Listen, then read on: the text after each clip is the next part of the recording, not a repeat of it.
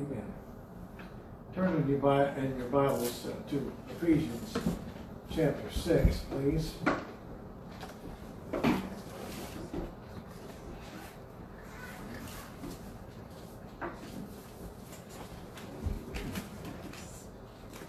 title of my message this evening is Wrestling with Devils. Ephesians chapter 6. This last chapter. These verses should be very familiar to most of you. Finally, my brethren, verse 10. Be strong in the Lord and in the power of his might. God wants strong people in this church, not weaklings. Amen. Daniel the prophet said, the people that know their Lord shall be strong and do exploits. So it's our choice. We can be strong in him, and any of us can do great works and great exploits for God. And in the power of his might. Well, what is this power? What do we call him? The Almighty God. Amen. And we're in him, and here he's in us. It's Christ in us, the hope of glory. That's basic Christianity. So we have Almighty God dwelling in us, and we are in him. That's power. Right. That'll make us strong, and we need to learn to exercise this authority that God has given us. Put on the whole armor of God, that you may be able to stand against the wiles of the devil. Stand. We need to take a stand. So often we don't hear about taking a stand anymore. It's standing down. Yeah. Yep. That's what it's all about. This summer, during all the rioting and looting, the mayors, the governors were ordering the police forces to stand down. What does it mean to stand down? I looked that up in the dictionary, Webster's dictionary. A relaxation of status of a military unit or force, police force, from an alert or operational posture. So we're always to be alert and in operation mode. Amen. Not relax. But we're to fight. We're to battle. We're in a race, and we have to run in this race if we're going to be successful. Another meaning of stand down is to leave the witness stand, the legal term. We don't want to ever leave the witness stand. Amen. We're called to be witnesses. Right. Acts 1:8, but you shall receive power. After that, the Holy Ghost has come upon you. And ye shall be my witnesses in Jerusalem, Judea, Samaria, and unto the uttermost part of the earth. So that's power, the power of the Holy Ghost to be witnesses. We are his witnesses of these things, Acts 5, verse 32. And so is also the Holy Ghost, whom God hath given to them that obey him. Amen. So this is a twofold witness. We have our own witness, and as we're faithful to this witness, we also have the Holy Ghost witnessing. Amen. And in the Bible, he witnesses typically with signs, with miracles, with wonders. These signs shall follow them that believe.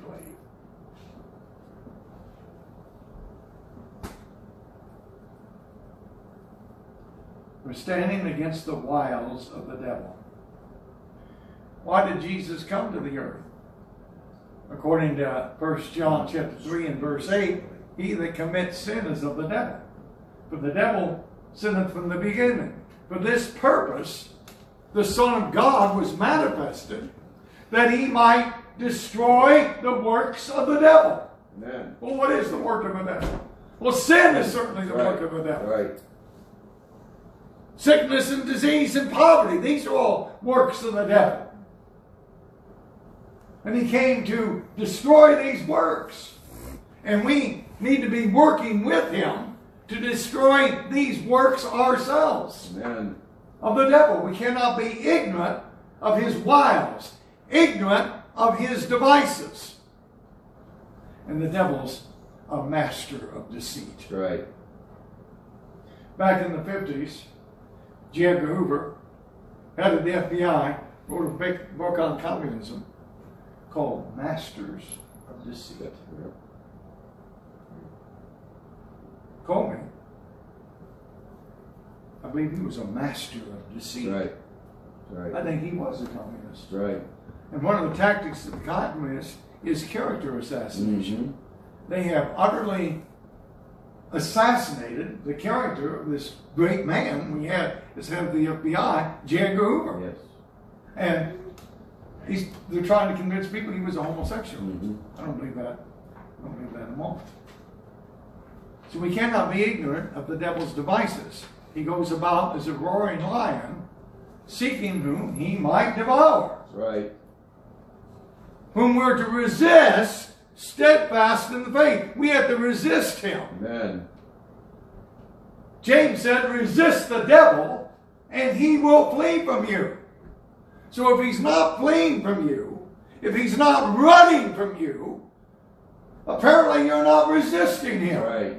As you should resist, and as we have the power to resist. Amen. We're not exercising the power that God has given unto us. Peter, and he should know, described the ministry of Jesus Christ in Acts chapter 10, verse 38. How God anointed Jesus of Nazareth with the Holy Ghost and with power, who went about doing good and healing all that were oppressed of the devil, for God was with him. So he went about healing people's souls, but not just healing people's souls. He went about healing their bodies, Amen. meeting their various needs. God wants to bless us, and his blessings are available, but we need to know what the blessings of God are. Right.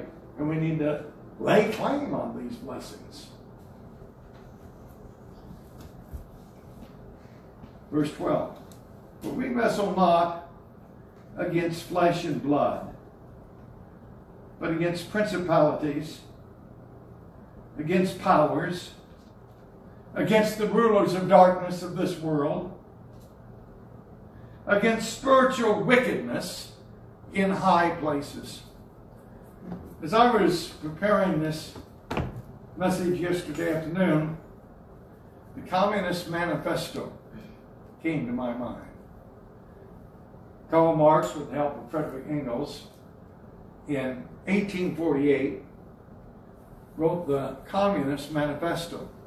And it begins this way. The specter is haunting Europe. What is the specter? The spirit, the ghost. The specter is haunting Europe. The specter of communism. All the powers of old Europe have entered into a holy alliance to exorcise this specter. This is basically the same language that Paul is using here. Only Marx is applying it to his side, the communist side, as opposed to the capitalist side.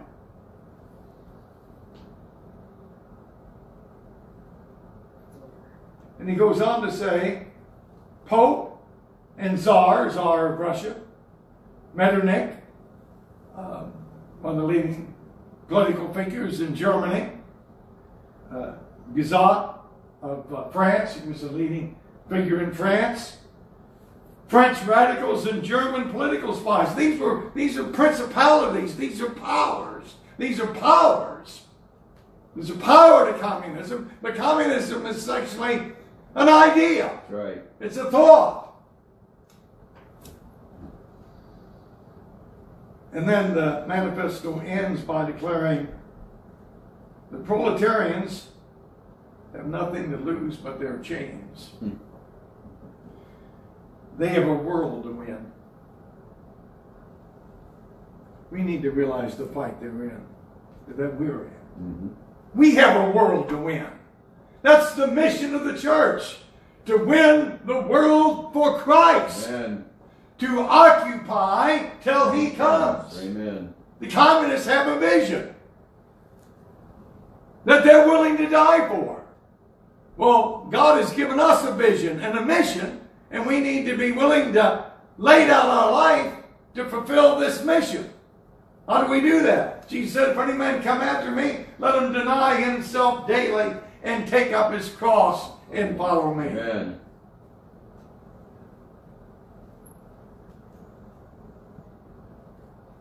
Workers of the world, unite.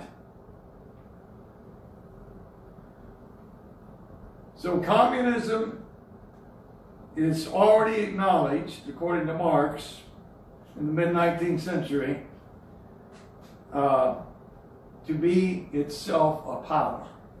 But we have the power of the Holy Ghost. Amen. We have the power of the Almighty God. We have the power of truth. Right. Which can set men free from their sins. What did Jesus say when He rose from the dead? All power is given unto me in heaven and earth.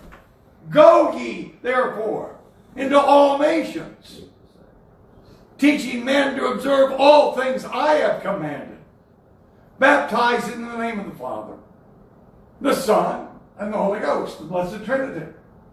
Go into all nations, go into all the world. But He said, all power is given unto me in heaven and earth. See, in the Garden of Eden, when Adam sinned, he had power, he had dominion over the earth. But he turned over this dominion. When he sinned, when he ate forbidden fruit, he turned it over to the devil. And Jesus came to win that back. Amen. And He did win it back. Right. How did He win it back? Through His atoning work on the cross, Amen. through His death, and His resurrection. Right. Thus, a fulfillment of Genesis 3:15, the first messianic prophecy in the Scriptures, which reads, God pronounces judgment on the serpent. I will put enmity between thee and the woman, and between thy seed and her seed. And her seed, which is Jesus, shall bruise thy head, shall bruise the serpent's head, and the serpent shall bruise his heel. So Jesus' heel was bruised on the cross. But when He rose from the dead, He crushed the head of the serpent. Right. Amen. He destroyed the power of the devil. Amen. And He said, all power is given unto me in heaven and earth.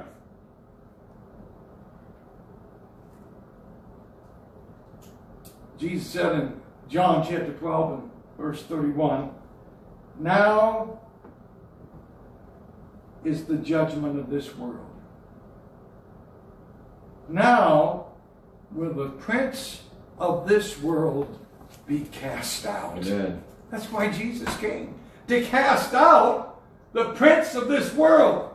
He's called the prince and the power of the air in the epistles. He's called ruler of this world in the epistles. Now, how is it that after Jesus had this great triumphant, this great victory on the cross, how is Satan still ruler of this world? Right. What happened? What happened so quickly? Well, the church failed to occupy till He came. The only power the devil really has is the power that we grant the devil. That's right. That we turn over to the devil. And by us refusing to use, or not even sometimes knowing how to use, or what we have available, the authority of the believer to overcome and to occupy. Amen.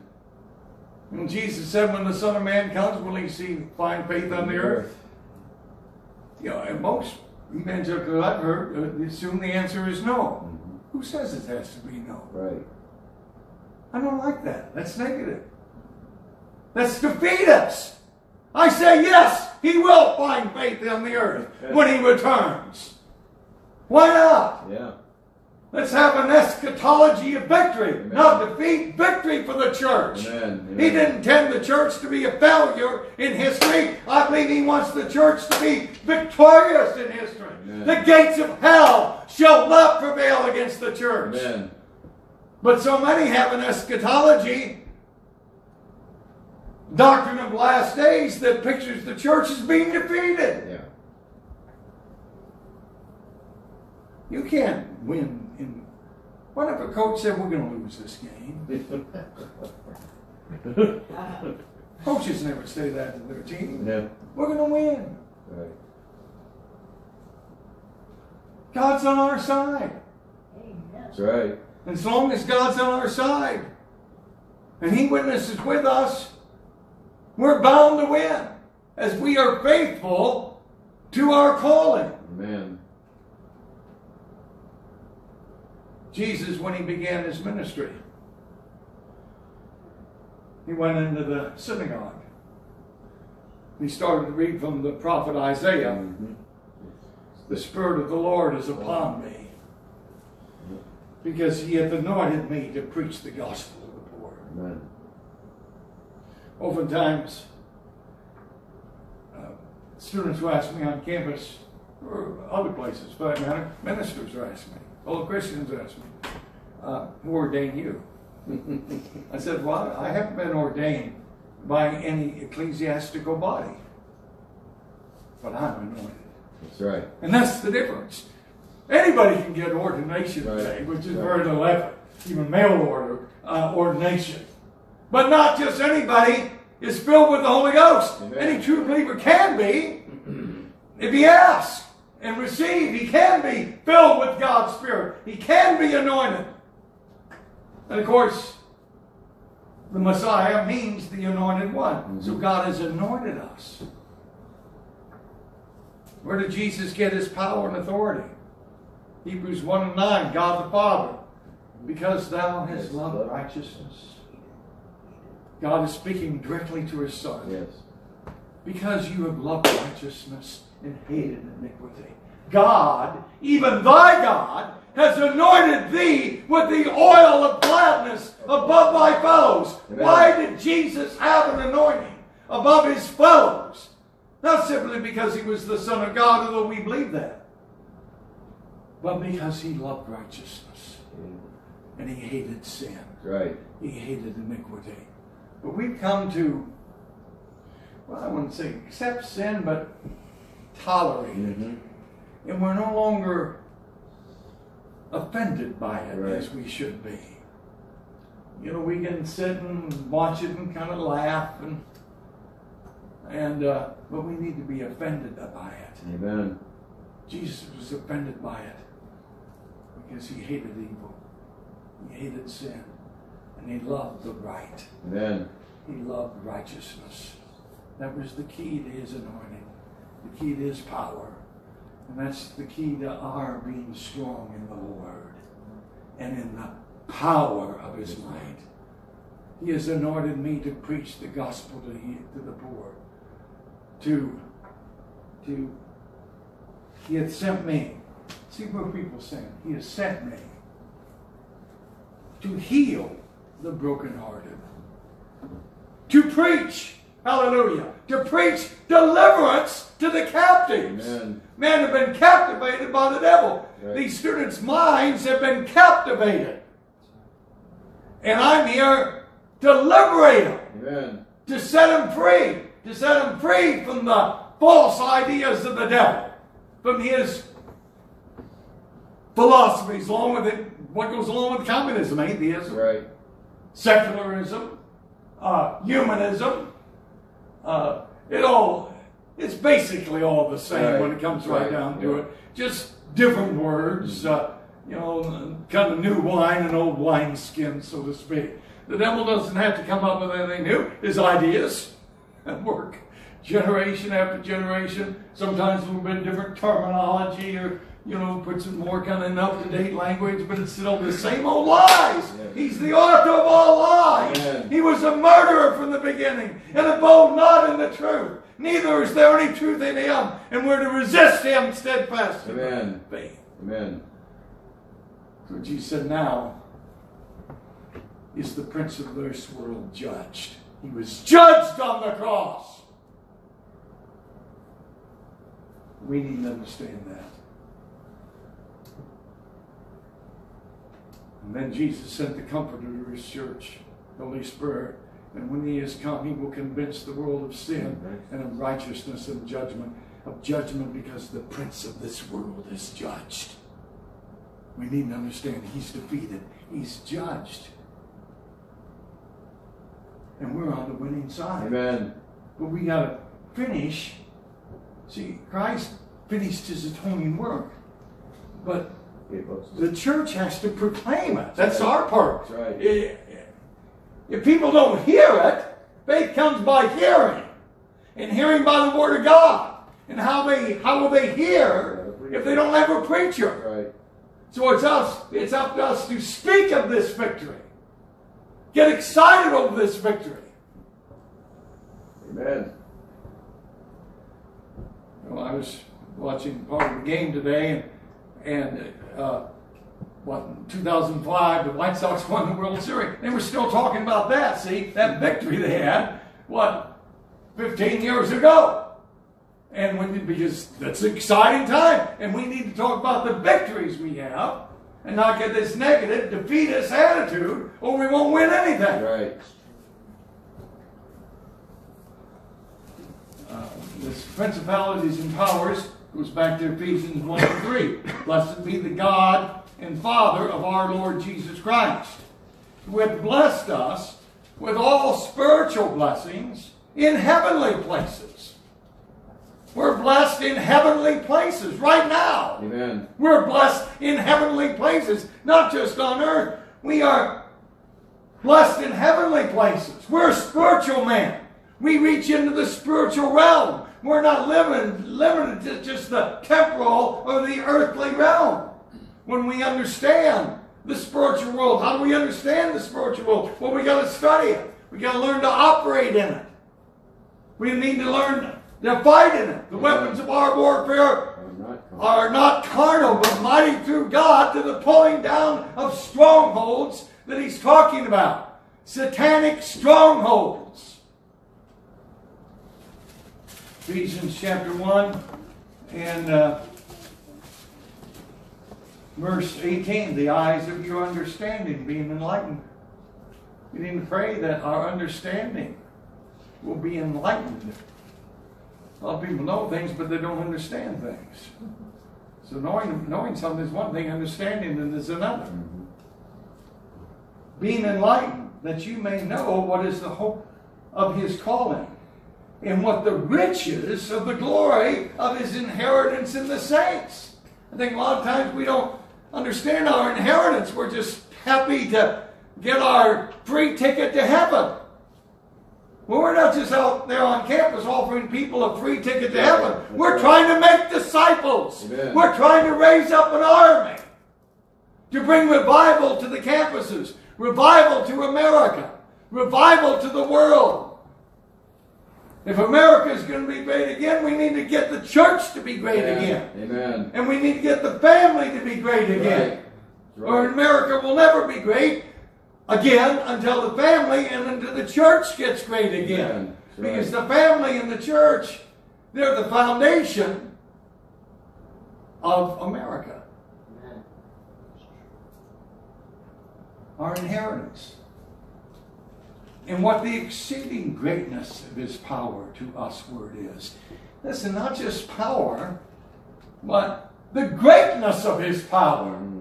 We need to know the greatness of his power, who believe according to the workings of his mighty power. Mighty power, almighty power, it's in us. Amen. Which he wrought in Christ when he raised him from the dead and set him at his own right hand in heavenly places, far above all principalities and powers and mights and dominions and every name that is named, not only in this world, but also in the world that is to come. Amen. And has put all things under his feet. When he rose from the dead, he crushed the serpent's head.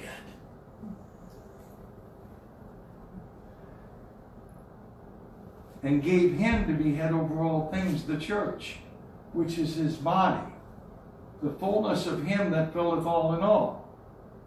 We are the body of Christ. Amen. He's the head of the body. That's right. He sits at the right hand of God. If we're in him and he's in us, where are we sitting? Not just here in this beautiful home in Rockford, Illinois. We're right now, spiritually speaking, sitting in heavenly places Amen. with him. Amen. At the right hand of the throne of Almighty God. Amen.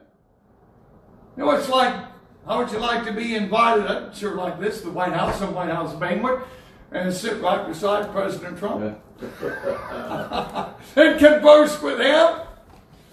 Wouldn't that be great? Well, we can do that with Jesus. Amen. Where we sit in heavenly places with him, we can converse with him. And he can say, hey, Brother Jed, this is what I want you to do. Hallelujah. Amen. You have a relationship with him. That's right. And he's put all things under his feet, so all things are under our feet. That's right. All these evil powers, principalities, works of darkness, spiritual wickedness in high places, it's all under our feet. I'll give unto you power to tread upon serpents and upon scorpions and over all the power of the enemy, and nothing shall by any means hurt you. Amen. Ephesians 2:2. We'll get verse 1 first. And you have been quickened. We've been quickened. In other words, born again. Who were dead in our trespasses and sins, but now we're alive in our righteousness, in our holiness. Amen. Wherein in times past ye walked according to this world, according to the prince and the power of the air, the spirit that now worketh in the children of disobedience. But the Holy Ghost works in the children of obedience. That's right. And it's the Holy Ghost power that is in us, that is available to us. But we need to know this and understand it and exercise it. That's right. Remember when Jesus got in a boat with his disciples? They were going to go over to the other side of the sea. And a storm arose. Yeah. And the waves were billowing and coming into the ship. It looked like the boat was going to sink. And Jesus was asleep at the stern of the ship. And the disciples came, Jesus, wake up! Don't you care that we perish? We're going to drown out here. So Jesus gets up and he speaks under the storm. He says, peace. He speaks on the sea, be still. And suddenly, there's a great calm. And his disciples were astonished, and Jesus said, why were you so fearful? Right. Don't you have any faith? You have no faith. Through faith, we can speak to the storm. We can speak to the wind. Well, I know one prominent television evangelist they've been making a lot of fun of, because he was speaking to the virus and telling it to be cast out. Well, why not? Yeah, amen. Well, they said, well, it didn't work. I guess that makes them a false prophet. Well, at least he gave it the old college try. Yeah. And if more of us were speaking, we'd have more power. And at least we can, I trust you all speaking, this isn't going to come near my house. Right, amen. This is going to come near my family. Well, don't just limit it to your family, limit it to, extend it to your church family, extend it to America, extend it to the world. He'll deliver us from the noisome pestilence. That's Psalm 91. This is a pestilence. Trump calls it a plague. A pestilence, plague is essentially the same thing. Yep. We need to learn to exercise His power. Amen. Might not work the first time. We're kind of, new to this. I have to admit, a lot of my prayers aren't answered. That doesn't stop me from praying. Right. I've laid hands on a lot of people for healing. I don't know. Well, most of them I don't think get healed, but some of them do or testify to it. And I'm going to keep doing it because God says to do it. Amen. People I pray with, a lot of them don't ever seem to come out of the world or out of sin, but that's not going to stop me from praying with them. Amen. And praying for them.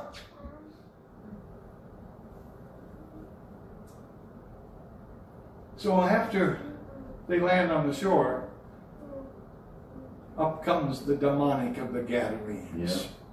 Yeah. And Jesus speaks to these demons, unclean spirits. I think unclean spirits are mostly lustful spirits connected with sexual sin and lasciviousness. They've been unloosed all over the world, really, especially on our college campuses.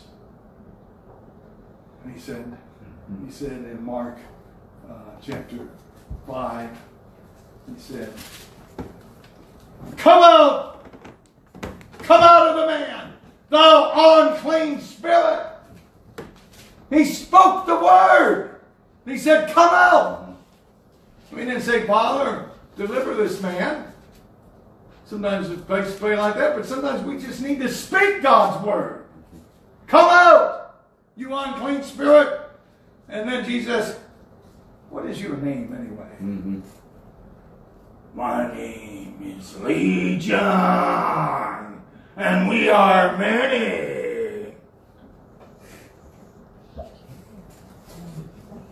You know what a legion is? You know how many are in the Roman legion? About 5,000. Wow.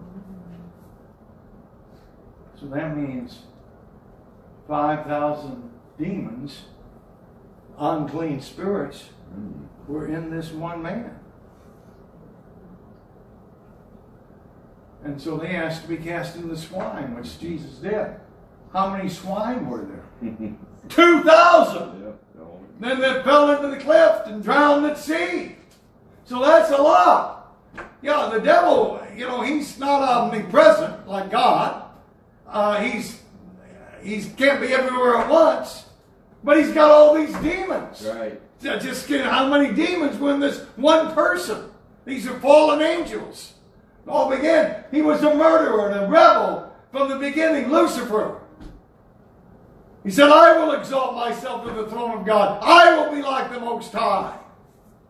He led a rebellion, a third of the angels in rebellion. Sometimes people have asked me, well, why didn't God do something about it?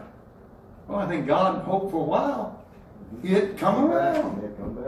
Come back, learn his lesson. God gives us space often to repent.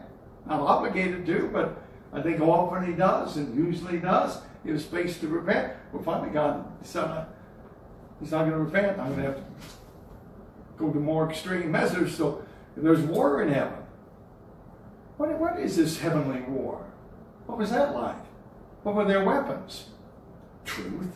Mm-hmm. See, that's our main weapon. That's the main spiritual weapon. The sword of the Spirit. Truth. The truth against the lie. That's where the warfare is. Jesus against the devil. Faith against unbelief. Right against wrong. The battle's been raging way, way, way back. And it's going on and on and on and on and on. And we need to fight in this battle daily. Amen. All right, back to Ephesians. So we delivered that man, and then the man, wanted to join up with Jesus. Yeah. Oh, well, sure, you need some seminary training. You need to sit under my ministry a while before you go. No. Just go tell people the great things I've done in your life. That's right. We don't have to know too much to start with.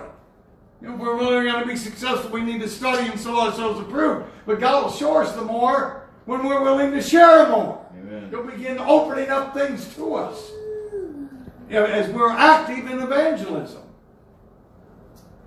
So, spiritual wickedness in high places, the wiles of the devil, the deceits of the devil, we need to know. Wherefore, take unto you the whole armor of God, that you may be able to withstand in that evil day. Amen. And this is an evil day. And having done all to stand. We need to keep taking a stand. No time to relax. Amen. No time to just sit around. Well, my goodness, I'm 77 now. I've been at this for almost 50 years on campus. I think I'll relax. play golf in Florida. And we can't rest. Right. Start resting with iron. Mm-hmm. We got plenty of time to rest, don't we? Amen. Amen. But our time is short here on earth. That's right. And we got to be Make the active. most. Right. And, there's a tendency after you've had great victories, take it easy for a while. And rest on your laurels. We don't do that. Having done all, to stand. Keep standing. Don't sit down. Stand up. Stand up for Jesus, ye soldiers of the cross. Hallelujah. Amen. All right, it goes on here. They're going to stand, therefore, having your loins girded about with the truth. The girdle. Truth. And having on the breastplate of righteousness. You have on that breastplate. Amen. And the proverb says the wicked flee when no one pursues. But the righteous is as bold as a lion. Jesus warned in the last days, men's hearts failing themselves for fear. We've lost our hearts. Americans, during World War II, I think you brought that up this morning, World War II, what were the terms of surrender? Unconditional surrender. Lay down your arms. Today we get involved in this war since World War II, and beginning really with Korea. It just goes up. And then as soon as they decide to go to war, how are we going to get out of this? What's your plan for getting out of this? Well, the plan for getting out of it is to defeat the enemy. Right. Kill more of them than they kill of you, and destroy more of their stuff than they destroy of you until they give up. I surrender. Right. I've had it. I'm not going to fight anymore. That's when the war is over. Amen.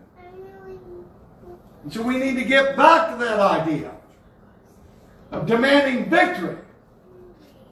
General MacArthur, that Trump often quotes, he says, in war, there is no substitute for victory. That's right. If there's some substitute for victory, don't even fight the war. If you're not going to enter in the war, insist on unconditional surrender before you even go to battle. Amen.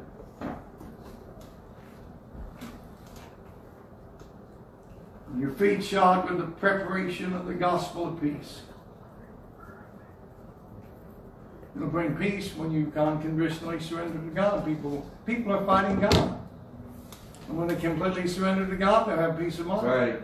They'll have a peace that passes all understanding. Amen. And all knowledge. So we got to be in preparation. Always be prepared. Be ever ready to give an answer to anyone that asks us a reason for the hope that is in us. Amen. Above all, take the shield of faith, where ye shall be able to quench some of the fiery darts of the wicked. All the fiery darts of the wicked.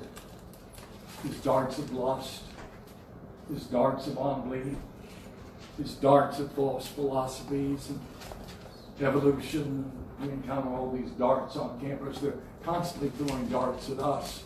But we've got the shield of faith. Amen. And we can quench all the fiery darts of the wicked. And take the helmet of salvation. We've got to be saved. That's basic. Right. That's right. So make sure you got your helmet on. And that protects the brain, the mind. It's to say the mind is the battleground. That's right. Take the helmet of salvation and the sword of the Spirit, which is the Word of God. Praying always, with all prayer and supplication in the Spirit. Always pray. Pray without ceasing. Always be an attitude of prayer, an attitude of communication with God. God's communicating with us. Praying always with all prayer and supplication in the Spirit. Watching. With prayer goes watching. We got to be on watch. Right. 24-hour watch, or the devil will get into your house when you're not watching. Right. With all perseverance and supplication for all saints. Okay, so what again? Is the armor of God? Well, there's truth, verse 14. Righteousness, verse 14. The gospel of peace, verse 15. Verse 16, faith is our weapon. The shield of faith.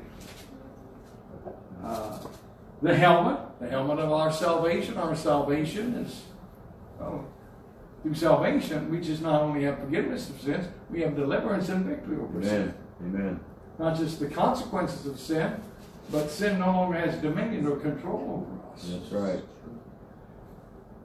The sword of the Spirit, which is the Word of God. Both the living Word and the written Word. Jesus is the living Word. The Bible is the written Word. And again, praying always. And as for me, that utterance may be given unto me, that I may open my mouth boldly.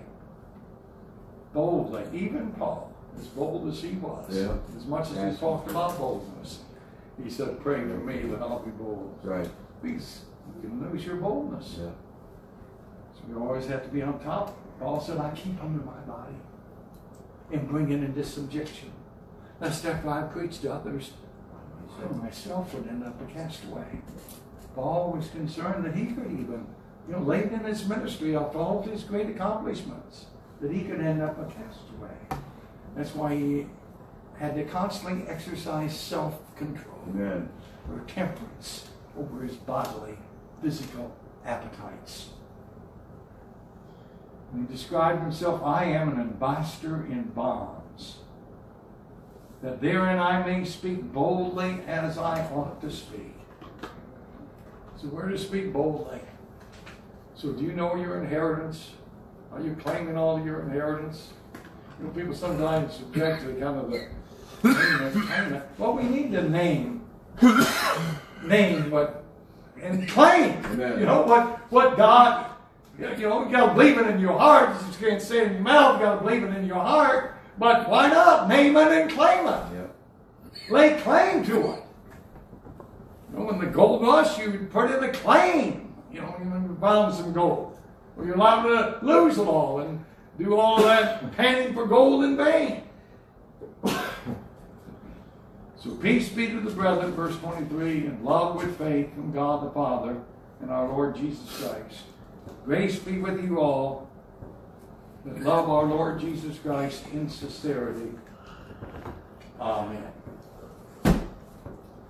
Amen, brethren. Amen. Amen. Let's conclude by singing Rockford Christian Soul. Yeah, amen.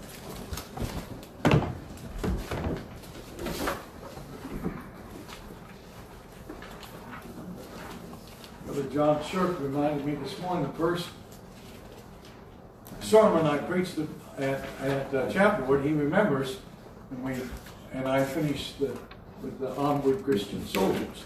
It's always been one of my favorite hymns. As a matter of fact, at our wedding in 1983, our recessional, as we walked back down the aisle after the minister pronounced us man and wife, we all sang in the congregation, Onward Christian Soldiers, going on to war. What page is it? 517. 517.